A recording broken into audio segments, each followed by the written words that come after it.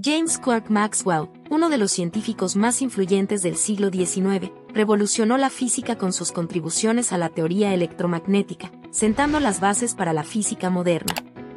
Nacido el 13 de junio de 1831 en Edimburgo, Escocia, desde temprana edad mostró un intelecto prodigioso, desarrollando una fascinación por las matemáticas y la ciencia. Maxwell es quizás más conocido por sus ecuaciones del electromagnetismo, presentadas por primera vez en 1861. Estas ecuaciones unificaron los campos de la electricidad y el magnetismo, que antes se consideraban fenómenos separados. Sus 4 ecuaciones fundamentales describen cómo los campos eléctricos y magnéticos interactúan y se propagan a través del espacio.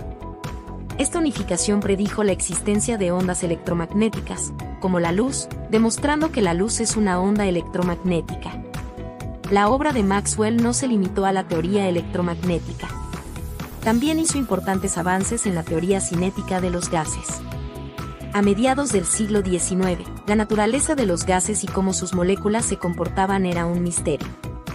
Maxwell desarrolló la distribución de velocidades de Maxwell-Boltzmann, una teoría que describe cómo se distribuyen las velocidades de las moléculas de gas en un sistema en equilibrio. Esto proporcionó una comprensión más profunda de la temperatura y la energía cinética. Otro de los logros notables de Maxwell fue su contribución a la teoría del color y la visión humana. Realizó experimentos pioneros que llevaron a la creación de la primera fotografía en color en 1861, utilizando un sistema de 3 filtros de colores.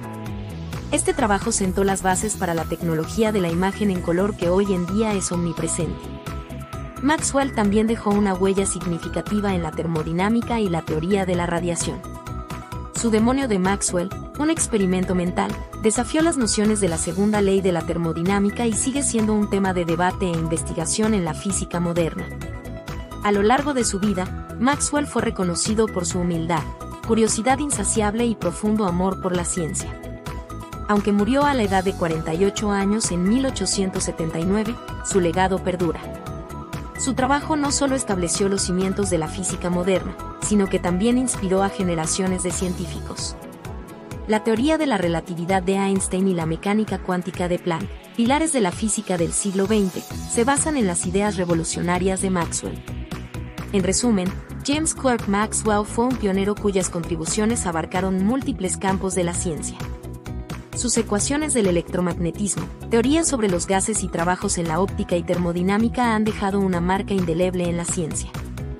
Maxwell no solo transformó nuestra comprensión del universo, sino que también abrió el camino para los avances tecnológicos que forman la base del mundo moderno.